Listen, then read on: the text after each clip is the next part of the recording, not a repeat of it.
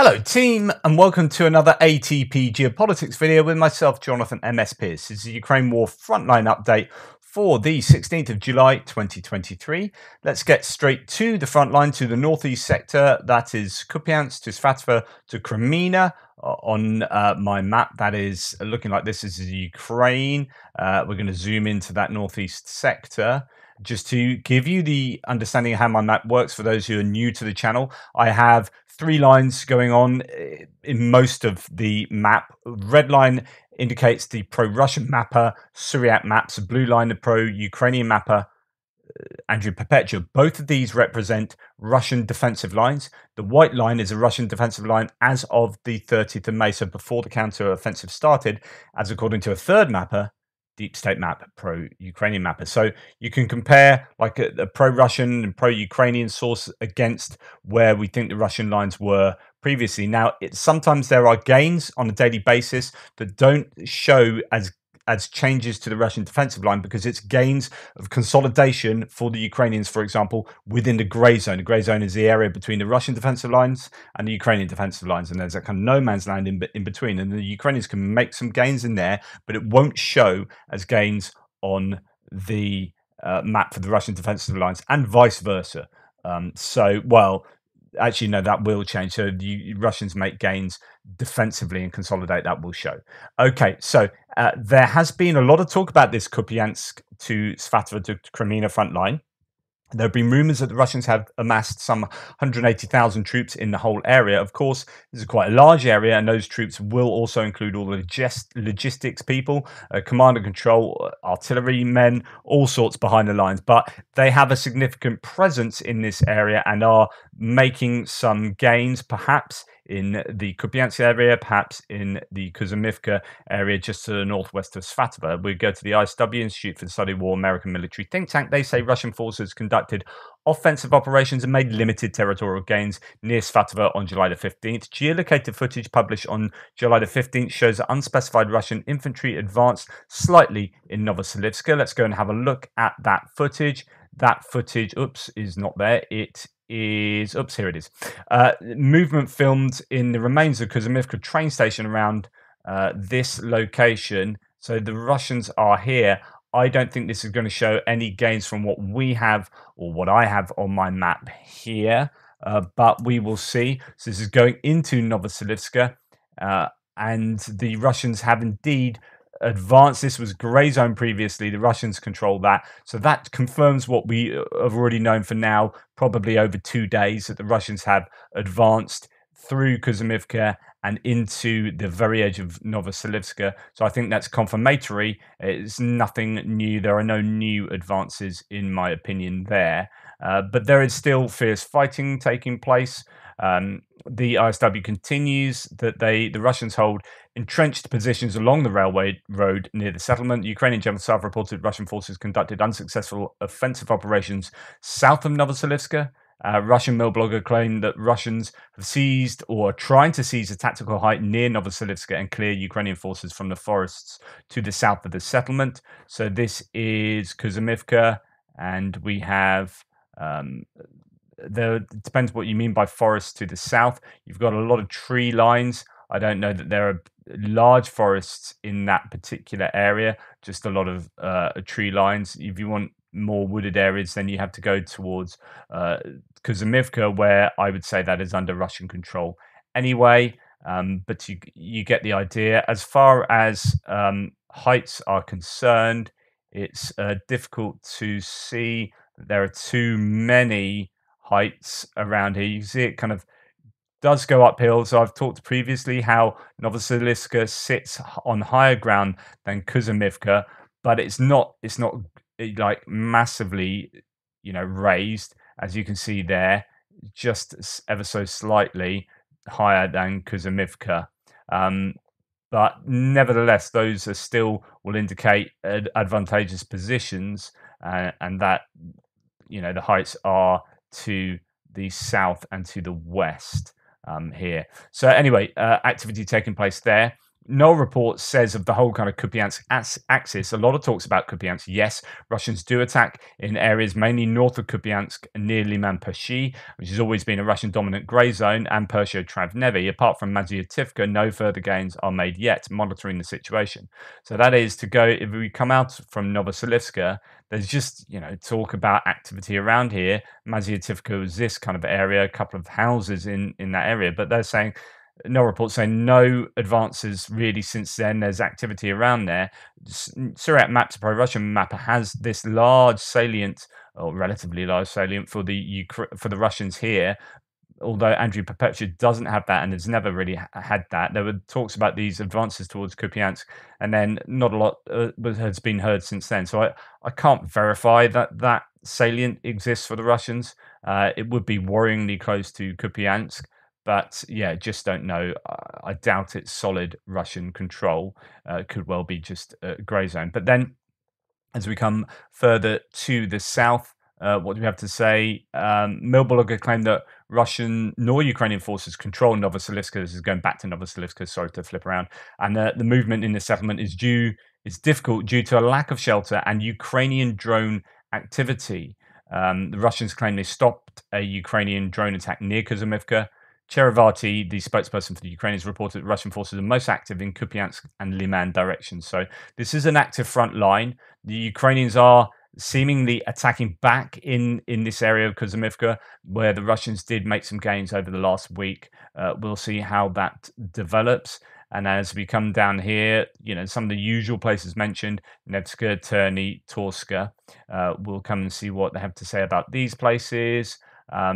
Just to mention that this morning, I think it is, a place called Yuveline. So that is in Luhansk. I'll just do a bit of a geolocation for that. So yeah, here it is. I'll just point it out. It is still in Luhansk, but Oblast, but it is quite a long way away from where we're talking about. But that has been hit near Luhansk city itself.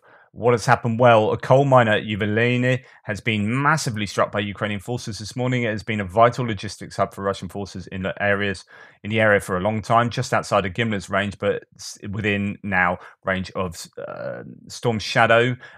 Got hit today, a huge garrison and an important command and control node. The Russians like to set up in and around mines. It's very likely that the use of the mines is somewhat protected.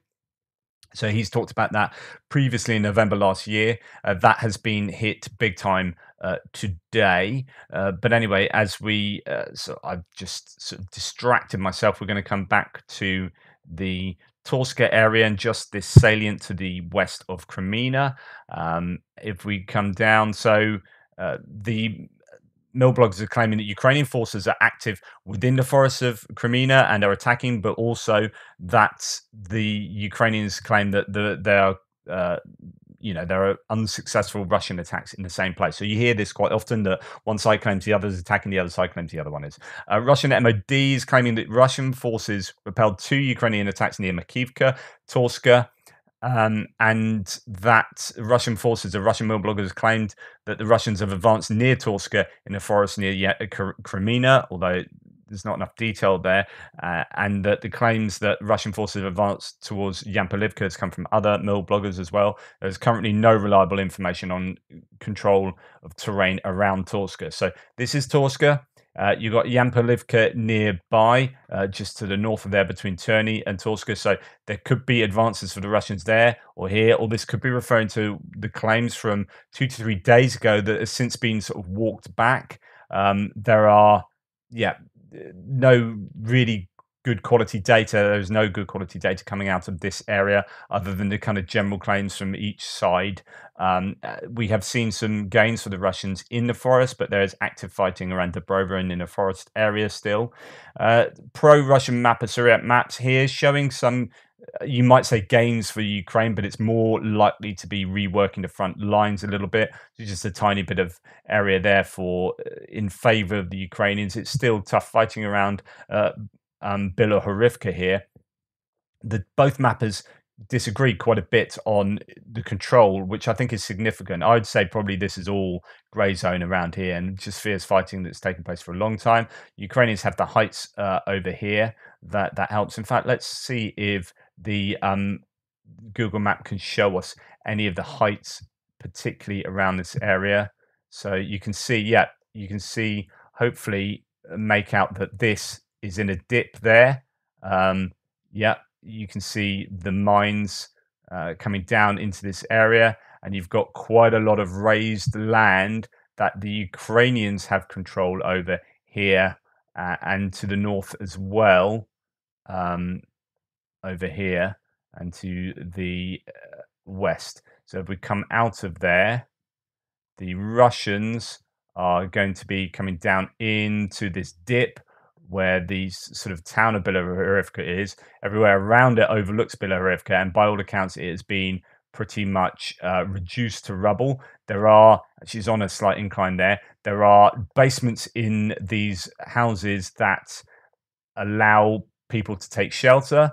The Ukrainians historically have been in there taking shelter underneath, but it's been consistently hit by artillery for a long time now. So yeah, just to give you a slight understanding of what the physical geography is of this area.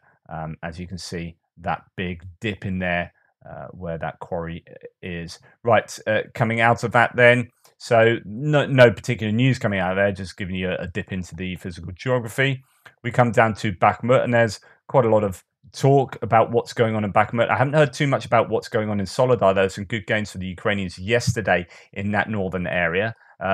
Deep State map has some gains. The Deep State map is now the yellow line here, showing some gains compared to their own mapping from the 30th of May. Some gains here just on their mapping yesterday, but they are 48 hours plus behind in terms of operational security. So it's probably one to just, yeah, okay, there've been some movement there, but we already kind of knew that. Looking at Andrew Perpetua's map and Syriac maps, they both kind of agree with that anyway. And then we come to Bakhmut here, where the Ukrainians have been pushed back over the last few days. They had got some gains and taken the southern, or were operating in the southern outskirts of Bakhmut. They have since been pushed back. As you can see, there's a difference between the two main mappers here in who controls what in that area. Let's go to the different sources concerning Bakhmut. But first of all, we'll look at what ISW says about that area. General comments about Bakhmut by Cherevati here, the Ukrainian spokesperson, is that Ukrainian forces maintain the initiative there. Russian sources claim that Russian forces made limited advances on Bakhmut's northern and southern flanks. So this is both in Bakhmut and in the south as well. And I've not heard this sort of anywhere else. There's been a lot of talk about Ukrainian gains in the south. ISW says, and continues to respond to Ukrainian counteroffensives by committing elite units to defend Bakhmut's flanks on July the 15th. A Kremlin-affiliated mill blogger claimed that Russian forces successfully counterattacked west and northwest of Klishchivka and recaptured 500 meters of territory. It's not something that I've seen widely discussed. The Ukrainian General Staff reported that Russian forces unsuccessfully launched assaults southwest of Andriivka and in the Bakhmut area. Now, I know that Bakhmut, the Russians have pushed the Ukrainians back a little bit recently, so that I would say that is possibly confirmed. The Kremlin-affiliated mill blogger, another one, claimed that Russian forces unsuccessfully counterattacked near Bakhmut. So you can see the fog of war. There's so many different claims being made from both sides, and Ukrainian forces were able to retain their positions. I've not, again, heard that from anywhere else. So, you know, it is pretty confusing. And then the rest of this is interesting. I won't kind of repeat it all, read it all, but it's the idea that the Russians are pulling in bars, elite forces, VDV, Chechen, Akhmat, Spetsnaz units, and other elements of Spetsnaz special forces, both north and south of Bakhmut. As the ISW says, it indicates that the Ukrainian counteroffensives in the Bakhmut direction are continuing to trigger the deployment of further reinforcements, predominantly from the Luhansk front line. So where they do have forces amassing in the Luhansk area, they are seemingly bringing a number of different elements of that and possibly forces from Adiivka and other areas to Bakhmut to help defend the city and its flanks. Now, as we come to the south of Bakhmut, There are gains, as according to Syriac maps, some surreptitious ones. So JR, who's helping me with the mapping and does the Syriac maps line for me on a daily basis, and I really appreciate that. Thank you. The ones with dots on, I think are the gains that they have kind of admitted to openly, like with it. So they have things like their maps that they put out here, and the ones without dots is just a bit of surreptitious changing the map, but not really shouting about it. They actually haven't got too much they shout about other than Bakhmut there, and then some elements of attacking, and then you know, running off or retreating after a counterattack fails, so on and so forth. So what Surek map says is that in the Bakhmut front during the last 24 hours, the Russian army expelled the Ukrainians from the southern outskirts of Bakhmut. On the other hand, situation in Klishchiivka remains practically unchanged. Ukrainian army managed to penetrate the first Russian defensive line and reach the urban limits to the town, but the attack was repelled. On the other hand, Russian troops withdrew again from some of the hills in order to avoid more casualties due to Ukrainian artillery. So this is going against other Russian claims that there has been a successful counterattack. Now, I think Andrew Perpetua is correct here. I think the Ukrainians just control the heights behind Klishchiivka and are not really needing to go into the town too much because they have the advantage of the height and can take pot shots at the Russians without the risk of losing too many casualties themselves. So I think it's only a matter of time before the Russians retreat from Klishchiivka. I think it's fairly untenable to hold that. Andrew Perpetua says this area here to the east of the canal that the Ukrainians took over the last 48 hours or so is now consolidated. So the Ukrainians really do control this area much more robustly and are pushing towards Adiivka. And there's talk of successful moves towards Kupiansk-Kreminna and Adiivka. And there's been rumor of bridging across the canal somewhere, but I don't know. I've only just heard that. I want to I don't really want to tell you that has happened until I've got good visual confirmation of that. But just to let you know that is a rumor, and that would be really significant because it shows that they'll be able to take across mechanized equipment, but also means that they're confident enough to put bridging in place because it won't get hit by artillery fire. And I don't know that they've really degraded the Russian artillery enough in the area to confidently do that. Anyway, that is the situation in Bakhmut generally. Let's go to some sources. Bakhmut Demon, who's fighting there, says, we have extremely good success in Kupiansk. Okay, might indicate the assaults south of Klishchiivka and towards Adiivka are going well. And then as well, Osman, who also fights in the area, a volunteer for the 24th IDAR Battalion, confirms that the 3rd Separate Assault Brigade in the area has done a good job yesterday. 3rd Separate Assault Brigade did a good job today, organisation, coordination and efficiency at the highest level. So things are looking good and it's sounding good in the area. Peter Clifford says that the Ukrainians are progressing along the Donetsk-Donbass canal towards Klishchiivka and Adiivka villages. That no report says here Russians are bringing in reinforcements to the area. The Klishchiivka and Adiivka line, it won't help them. Ukraine literally controls all the heights and strategic points. It's a bit like shooting fish in a barrel. While there are some Russian sources claiming that they are repelling and maybe retaking ground, I don't think that's the case.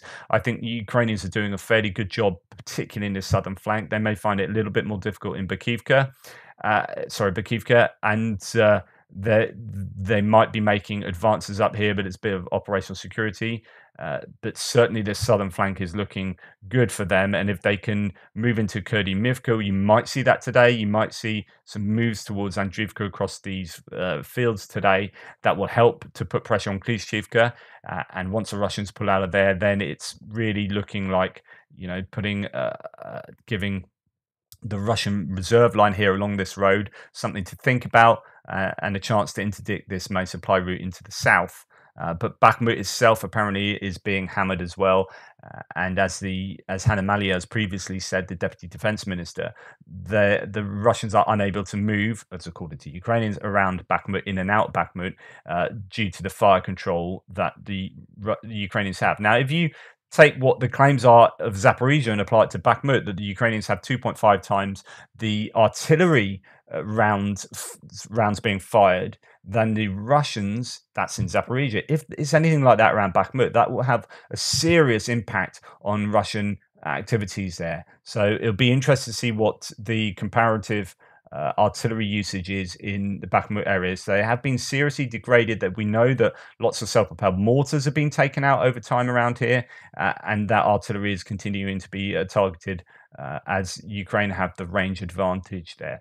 Okay, as we come down now from Bakhmut, we come towards Avdiivka. I don't have anything to say about Avdiivka as far as any other sources other than what the ISW says, which is pretty much limited offensive operations around there. No one made any territorial gains. All the usual places mentioned, Pervomaisky. It appears that the Russians are still trying to pressure northwards from Opitny and Vodyane, and as well as westwards from Pisky through to Pervomaisky. Those are still the axes of their attempted advances, but they are finding it really difficult, and they keep kind of receding in their control in that Pervomaisky area. Okay, let's come down past Marinka. Not too much to report about Marinka, and then come on to the southern Donetsk and on towards Zaporizhia front lines. Now we look at a kind of general overview. So if we kind of zoom out, we have Donetsk, Vuhledar over there. Don't know too much about any activity taking place there. There was talk about some activity towards Yehorivka from Pavlivka. And I'll go to that first as we just get this larger overview. So there is this. So morning update from War Gonzo. So this is a pro-Russian source. So first of all, let's go in reverse, actually. We're going to start over here at Yehorivka, Pavlivka area. So the Ukrainians apparently took several positions southwest of Pavlivka, aiming for Yehorivka. So this is according to War Gonzo. I don't have any more detail other than that. But here's Yehorivka. And here's Pavlivka, and we've seen fighting going on here for some time. The Ukrainians did get a little bit of purchase to the southwest of Pavlivka, so we know that they are present there. And yeah, I don't think it's going to be a case of going through Pavlivka. So it could be that the Ukrainians are now taking some positions in this area there. But that is kind of all the detail I have. That's coming from Morgonzo. Then the Ukrainians have advanced along the railway west of Droznyanka. We'll have a look at that a little bit later. And then indeed some activity around Kupiansk as well. And again, we'll check that out later. Bear that in mind. So we're going to go now from Pavlivka over to Velika Novosilka. That's this salient to the west, where you can see there are some gains from both mappers. The dark blue is gains as according to Syriac maps. A little surreptitious gain. It's not announced by them, but a change to their mapping. And then Andrew Perpetua, again, there around Staromyrska. And indeed, there's a lot of news coming out around Staromyrska or about that today. There was apparently yesterday a failed attack on Uruzhany, according to NOR reports. The Ukrainians' attack on Uruzhany didn't work out. Coming from the eastern flank, an attack going around the town was repelled. Reportedly, Russian troops managed to take advantage of the grey zone around Novodonetsk, making Ukrainian positions unfavorable to hold. So this is an attack around there. But again, this could be, when you hear about that, that might have been like 2 or 3 days ago. It's so difficult to know the timeline for any of the claims that come out. So because we are hearing today that Staromyrska has now been liberated and is under Ukrainian control, that is really significant because then it allows Uruzhany to be basically flanked from three sides. There's talk that the Ukrainians are on the outskirts of Novodonetsk as well, and we know that they're knocking on the door to Pryutne too. So this is perhaps a really good sign for the Ukrainians going forward, because if they can take these positions, then it's really going on to Staromylnyivka. It's after that you start seeing the first big trenches that we see around Robotna further to the west. And obviously this area, there are still lots of trenches built into the fields all over the place. Every single tree line will have trenches built in, but the kind of main network, the larger trench networks, as a kind of almost continuous trench network, exists south of Staromylnyivka. So you would expect, if Staromyrska falls, Uruzhany would fall fairly quickly for the Ukrainians, and it would be a somewhat quicker advance. I say that, but then all of these fields will be mined, and they will contain trench networks within them. So it is really difficult, isn't it? So that is the situation as according to no reports yesterday. And then since then, Gherkin, evil Gherkin, has said that Ukrainian defense forces are taking positions in Staromyorsk, a contested territory in the Berdyansk direction. However, the only trustworthy source of the Ukrainian army hasn't spoken about it yet. So we're likely to see more conflicting messaging about that. Well, actually, another Russian mill blogger, Romanov, has reported that Staromyorsk, south of Velika Novosilka, is under Ukrainian control. Several days ago, we reported that the Ukrainians had indeed entered the outskirts of the town or the village, and that fighting was ongoing. So awaiting visual confirmation. And then Andrew Perpetua says that Romanov has claimed again that Ukraine has captured Staromyorsk. He says this would fit in line with what he sees as there being intense, but real emphasis on that shelling around Staromyorsk for the last 3 days or so. So the Ukrainians, with their 2.5 times shell firing advantage over the Russians, have been absolutely hammering Staromyorsk, and that's Andrew Perpetua saying that with recourse to satellite imagery evidence. So that's been absolutely hammered, and you would imagine that it would be really difficult for the Russians to remain there. Personally, I would just take a leaf out of the Russians' book. In places like this, you're just going to have to, and it sounds horrible because they're Ukrainians' own villages, but somewhere like that, just hammer it with all the artillery and HIMARS you can get your hands on and force the Russians to pull out. And this is indeed, these are the tactics that people like Thomas Tyner was talking about. When you are doing your counter-offensive maneuvers, you have to just bring everything to bear at these lines and then give the Russians no chance, hammer them, move in, and then do that to the next place and do that until the Russians capitulate. And that would appear to be what's kind of taking place there. So that is Velika Novosilka axis, but as according to War Gonzo, there is activity around Dorozhnyanka. We'll move on to look at that then. So we have some gains for the Ukrainians there, and you can see the difference between the 30th of May and now. So in some places, that's going to look pretty much a 7-kilometer gain. Doesn't sound like a huge amount, but it's hard fought over, isn't it? We come to the west, and Dorozhnyanka, there could be some gains along what was kind of the railway lines. I don't know where the railway line is around there. Here it is. There's a railway line there coming up here. So it could be that Ukrainians have made some advances down this railway line. That is, again, just this very generalized claim about what War Gonzo is saying. So Ukrainians have advanced along the railway line west of Dorozhnyanka. Again, not heard anything else about that, but it could be good news for Ukrainians there. And then we come to the west of there, and we can see gains, as according to Andrew Perpetua, right around Robotyne. This has been long in the making, been waiting for these gains to be more forthcoming. The Ukrainians have negotiated themselves past the main trench line, the first line of proper trenches that goes along that kind of road area there. They are now past that and coming down south and looking like they're enveloping Robotyne more considerably, both from the north, the east, and the west. So some fairly considerable gains there, or at least kind of confirming these claims that like, Ukrainians have made 300 meters, 200 meters, 700 meters, whatever, and then suddenly, okay, we can see that evidence by, in this case, Andrew Perpetua and his recourse to shelling in the area. So that is really good news for the Ukrainians there, that we're starting to see evidence or the fruits of their efforts. And then around Zherebianki, I don't know too much about that other than around here, Kamyansk here, the Ukrainians have attacked east of the M18 or the E105, east of Kamyansk, and took up new important positions. Now, I've not seen that on my map at all, or any of the mappers I've looked at, but this is coming out fairly recently. There could be this effort to come to the west of Zherebianki and down through here, but this is traditionally, this settlement has been separated by the river, and the Ukrainians controlling the north, the Russians controlling the south. So there could be some movement there. And then we come on to this source that's just come out, another tactical success by Ukrainians in Zaporizhia. They've widened the front west of Pyatikhatki and probably will try to force a Russian retreat from Kamyansk. So this is building on the claims about the M18 highway. So in the Zaporizhia direction, the armed forces of Ukraine attacked from the side of Kupiansk, just to the east of the M18 highway, managed to take a number of important positions. So that is that same claim.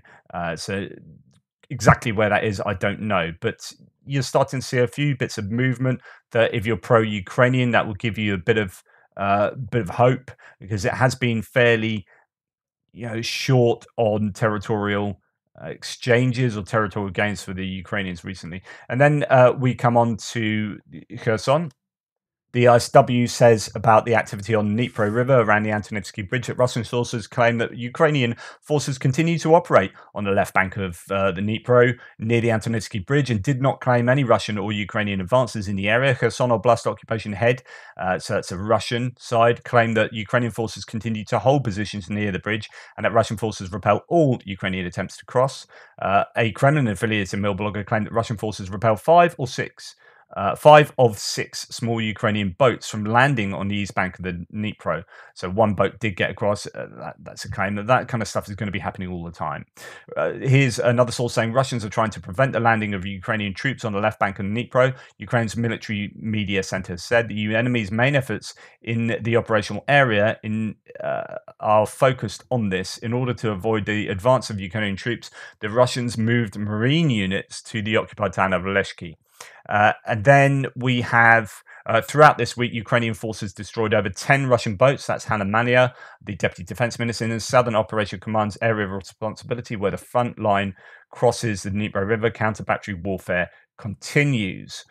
And then we have Radu Hosu. I was talking about this morning in my news piece. He's done a kind of update. He's actually in the Kherson area near Oleshki, and he's saying, so he's a Romanian analyst, but he does a lot of humanitarian work in the area. And he's saying that I've seen it with my own eyes, heard it, lived it in the past week. He says that Chuck Farah's map is correct, which shows gains to the Ukrainians, or shows certain things in the area of Antonivsky Bridge. Now, he isn't the most reliable, to be honest. Lots of other OSINT sources generally call out some of Chuck Farah's claims, so I would take that with a pinch of salt. But Hosu is there and saying it's correct in this instance. Russian artillery strikes have destroyed house 200 meters away from me, approximately where it appears on his map. He says several infantry units have crossed the Dnipro towards Oleshki. The Ukrainians are preparing things, and this is the important bit.